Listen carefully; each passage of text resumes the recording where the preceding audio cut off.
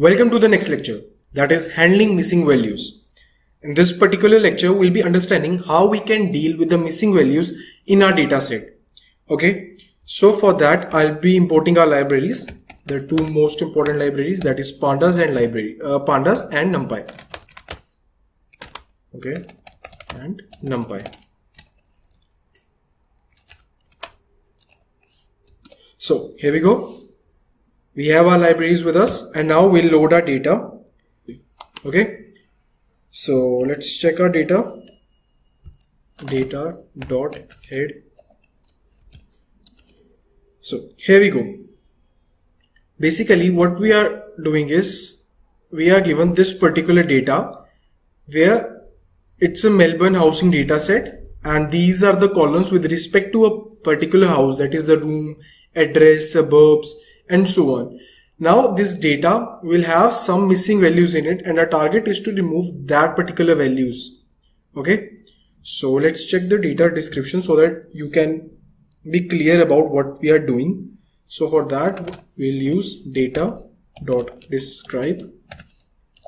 Okay, so now you can see that we are given the count of our data columns, and in this particular column, bedroom 2, bedroom, car, landscape, building area, you can see that these are having less values than these particular columns.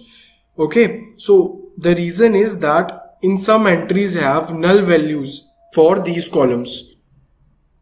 Let's check the data info also. So data.info.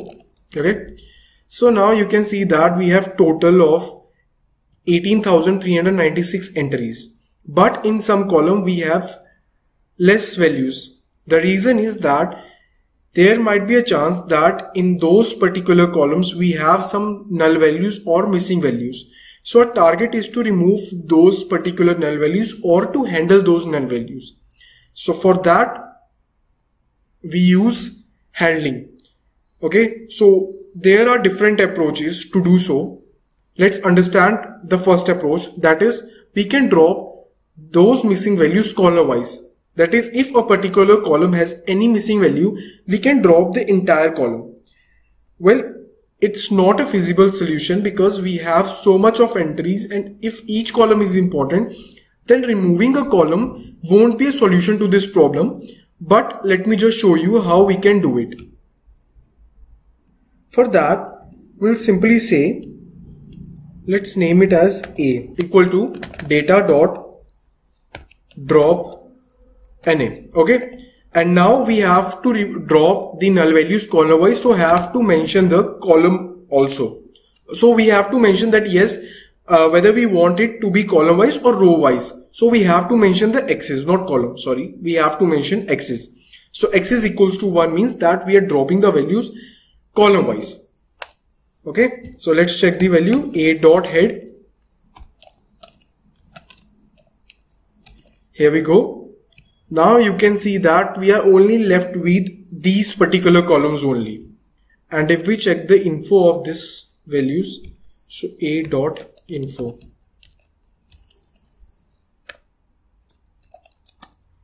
So now we have only 9 columns left. Initially we were having 22 columns.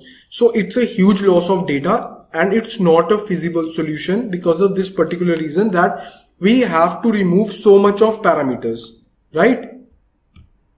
Now we'll handle the missing values row wise. For that we have to mention x is equals to 0. Okay, so A.head, let's again check. So now we have all the columns retained with us, but what will happen is that some of the entries will reduce. So A.info. So initially we were having 18,000 entries, but now we are left with approximately 6,000 entries. So it's not a feasible solution to try over here in this data set because it's removing so much of entries. We are getting only 1/3 of our data. Although our parameters are retained, but we are losing our entries, so which is a big loss, right? So there is one more technique, that is fill NA method. What we can do is we can fill the missing values with either the mean or the head of a value. So let's focus on 4 columns. Okay, so calls equal to, okay, so let's take these 4 columns and use fill any technique over those columns only. So let's say bathroom, then car, okay, land size, and this building area. Okay, so we are taking these 4 columns to work over them, and let's check our data calls dot head. Okay, so we are taking this particular data. You can see that we are having null values over in these data parameters, right? So there are so many of null values in these data parameters. Now what we'll do is we can fill all these columns with a particular value. Okay, so let's say name it as A, and we'll say data calls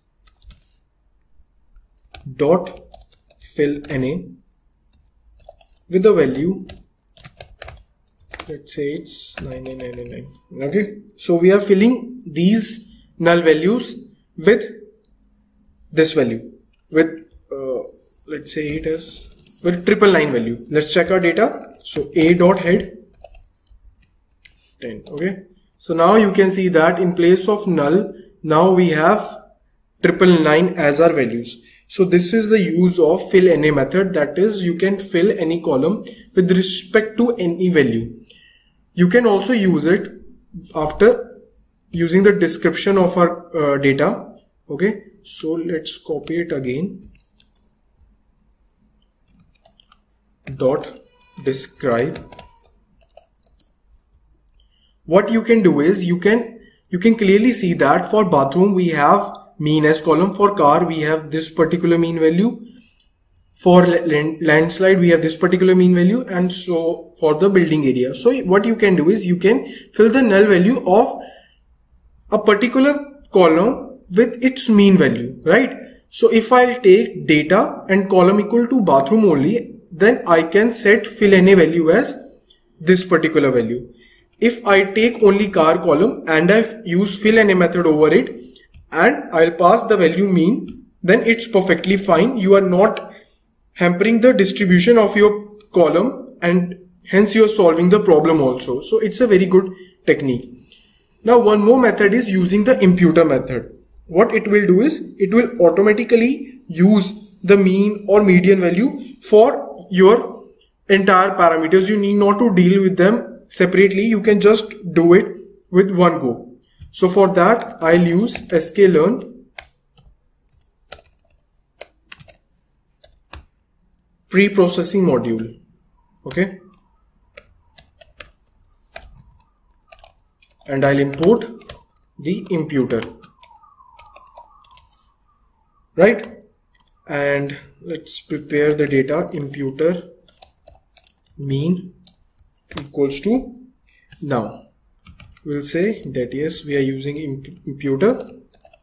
We have to pass our data, and first we have to mention the missing values. So missing values that we are dealing over here is null value, that is not a number value. And the strategy, that is how we want to deal with these values. We want to deal with them using the mean value of our column. So mean x is equal to 0. Okay, similarly we can deal with these values using the median value. So imputer median, missing values, strategies, median. So we have used two techniques, that is we are using imputer and we are using it with mean and median. So we are preparing two different datas. I am preparing it for you so that you can see that we can use two strategies, median, mean, to handle our data. Why we are using it? It is because we need not to disturb the distribution of our data. We can retain that particular distribution of our parameters only by putting a mean and median value. It will not hamper the distribution of our data, right? So our imputer is ready, and now we will fit our data and transform it. So imputer, let's name it as imputer mean only, or let's say imputer data mean. Okay, and imputer data median. Okay, and now we will transform our data. So first imputer mean, imputer median, these are two imputers we have created, and now we will fit transform our data. Similarly we'll do it over here also, fit transform, and then we will pass on the data to it. So the data we want to pass is data calls, right? Because we are dealing with those columns only. So data calls, copying it, and let's paste it again. So here we go. We are done with it, and now we will prepare it as a data frame, because right now it won't be a data frame, it will be an array. So we will make a data frame from this. So impute data mean equals to, we'll say pd dot data frame, and mentioning the data equals to data is basically this imputed data mean, right? And let's retain the columns. So columns equal to calls. Similarly we'll do with the median data. So it's median, and here data will be median. Okay, so here we go, and now it's time to check our data. Initially the data we were having was data calls dot describe, right? And let's check this data dot describe.